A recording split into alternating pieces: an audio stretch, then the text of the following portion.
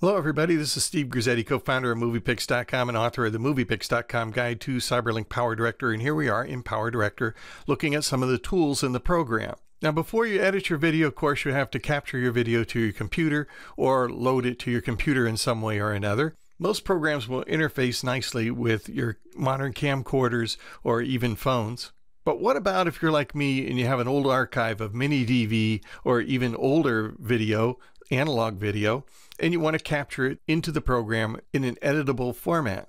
Well, fortunately, CyberLink PowerDirector includes tools for doing just that. To get to that area, we go up to the File menu, and from the File menu, select Capture. You can also go Alt F9. This is the Capture workspace, and the ideal way to capture tape-based video from a camcorder into a computer is to have a mini DV camcorder plugged into a FireWire connection so that the program can interface with the camcorder and bring in that digital media. Most computers today do not have a FireWire connection. That's an IEEE 1394 connection. Most modern computers do not have those. However, they do have a USB connection, and using a USB connection, you can capture from an analog source, or even using mini DV or DV video, tape-based video, you can record directly into the program. The device I'm using is one of my favorites. This is the Diamond VC500. It's a terrific device for capturing high-quality video from tape-based sources. My camcorder is plugged into it, and it's plugged into a USB connection on my computer.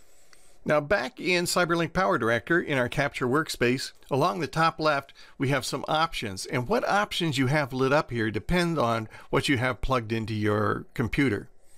So because I'm recording with a microphone, I can of course capture from a microphone here. We can capture from a disk or an optical drive, or even capture from our screen. Recording the screen is a great tool in CyberLink PowerDirector. That's a whole different tutorial though.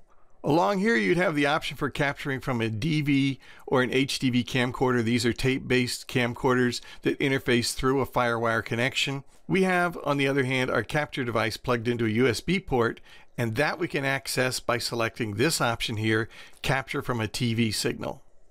Now you're not going to be able to control the camcorder from the program as you would be able to if this were mini DV or HDV, but if you control the playback with the camcorder itself, you should be able to see a preview of it right here in this screen.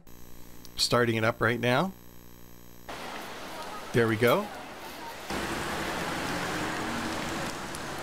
And then capturing that video is as simple as just pressing the record button down here in the lower left-hand side.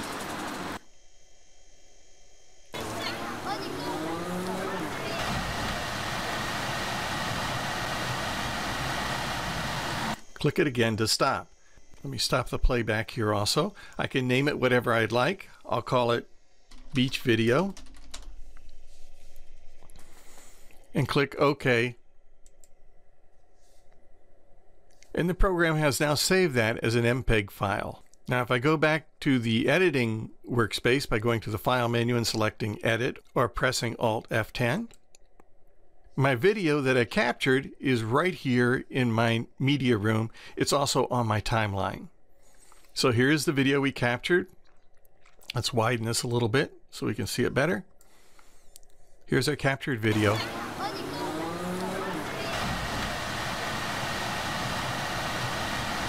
And it looks every bit as good as the original source. I'm real happy with the way CyberLink PowerDirector interfaces with the Diamond VC500. I highly recommend it if you've got some tape-based video, as I do, that you'd like to be able to work with and reuse in your current projects. And as I said, if you've got a mini DV camcorder or an analog camcorder, as long as it has the RCA jacks coming out of it, which virtually every camcorder does, you will be able to record from the camcorder directly into the program and into your project. If you want to know more about CyberLink PowerDirector, I hope you'll drop by MoviePix.com, post your question. We'll be glad to help you out any way we can. I'm Steve Grizzetti, and I hope to see you again real soon. Take care.